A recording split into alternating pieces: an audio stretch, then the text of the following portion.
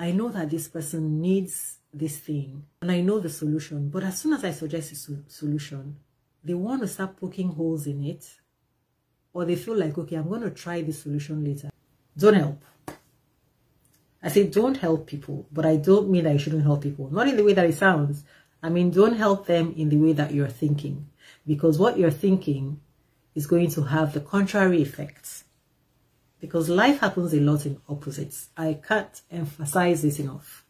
I can't emphasize it enough. You see, people will need something, but many times it's a bad idea to give it to them.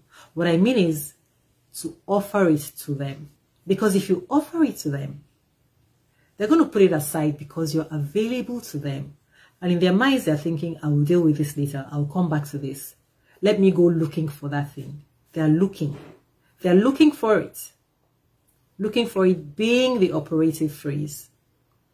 And then they will go and cry to other people that are looking for this thing. They'll even come to you and be crying to you that they're looking for it.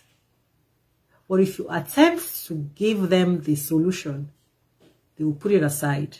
It's the same thing that people do when they have talents and they put their talents aside. Their own talents that they could use to solve this problem or that problem, they put it aside while they keep looking for things that they need to solve the problems that the talents could have helped to solve in one way or the other. It's just it's life.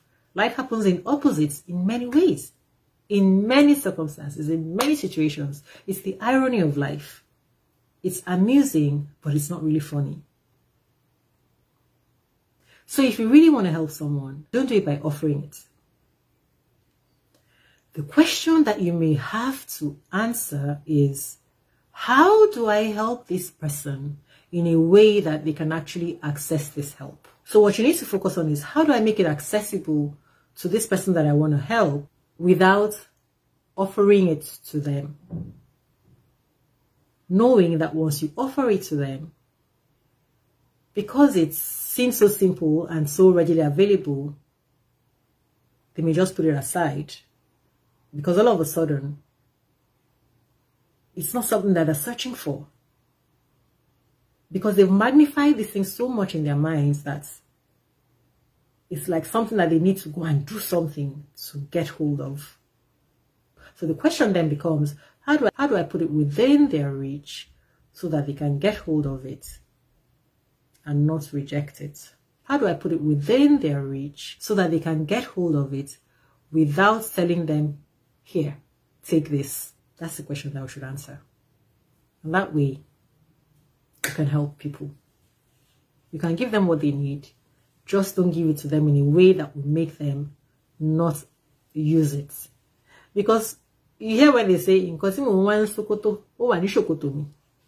the thing that you have in your shokoto is trouser. You have it in your shokoto, but you are going to Sokoto to look for it. Happens all the time. Because perception isn't always reality. I can't tell you how many times that has happened with me, and maybe with you as well. I know that this person needs this thing, and I know the solution, but as soon as I suggest a solution, they want to start poking holes in it, or they feel like, okay, I'm going to try this solution later, but in the meantime, whereas this is the solution. So how do I put it within their reach so that they can get hold of it and not reject it? If this video makes sense to you, I hope that you're able to use it to help someone. Help someone without allowing them to reject the help that they so need. So let me know in the comments. Like this video, share it, and if you haven't subscribed to this channel, what are you waiting for? See you in the next video.